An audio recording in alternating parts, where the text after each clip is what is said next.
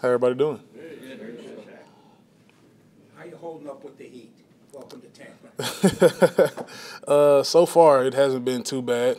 Knock on wood. I mean, we ain't got to the summer yet, so I can't really say how a camp practice will be. But right now, I've been holding up pretty good. Shaq, this is voluntary. You don't have to be here, right? You're a veteran player. But what are you getting out of this? I know as offensive linemen, you guys aren't hitting anybody. You're not doing that sort of stuff. But how is this helpful to you?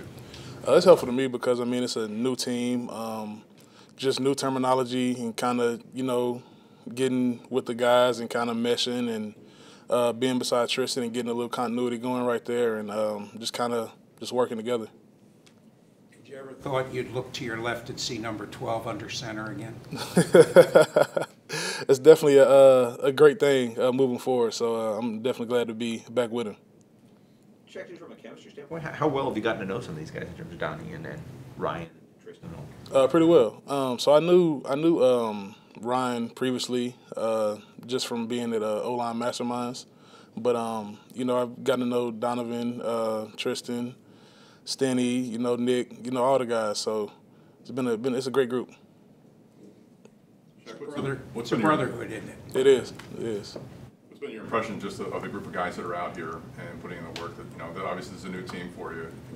Have you kind of maybe a first impression of these guys? Oh yeah, I mean, great group of guys, man. Everybody's here working.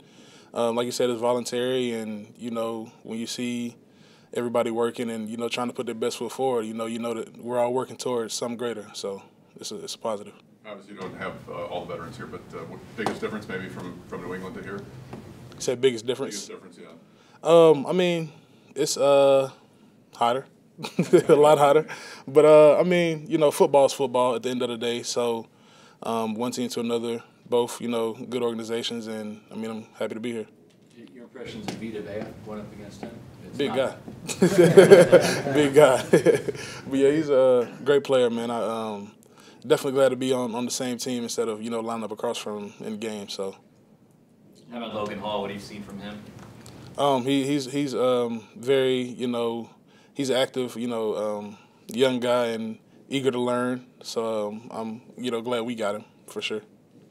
Along those same lines, a guy trying to get back in the league, Deidrin Sanat, you've probably lined up against him a little bit during these OTAs. What's your impression of him? Good player. I actually have gotten to know him pretty well because he's he lives in Atlanta, and I got a few friends in Atlanta from my college days, so I've got to know him pretty well. With these OTAs, you guys aren't really showcasing as offensive linemen what you can do to the fullest, pads on. Is it just kind of a countdown in your head to get to pads in camp? I mean, I know you've got a lot to learn with the playbook and all that, but I'm just saying, generally speaking, for offensive linemen, are you just trying to hit the fast forward button to get the pads?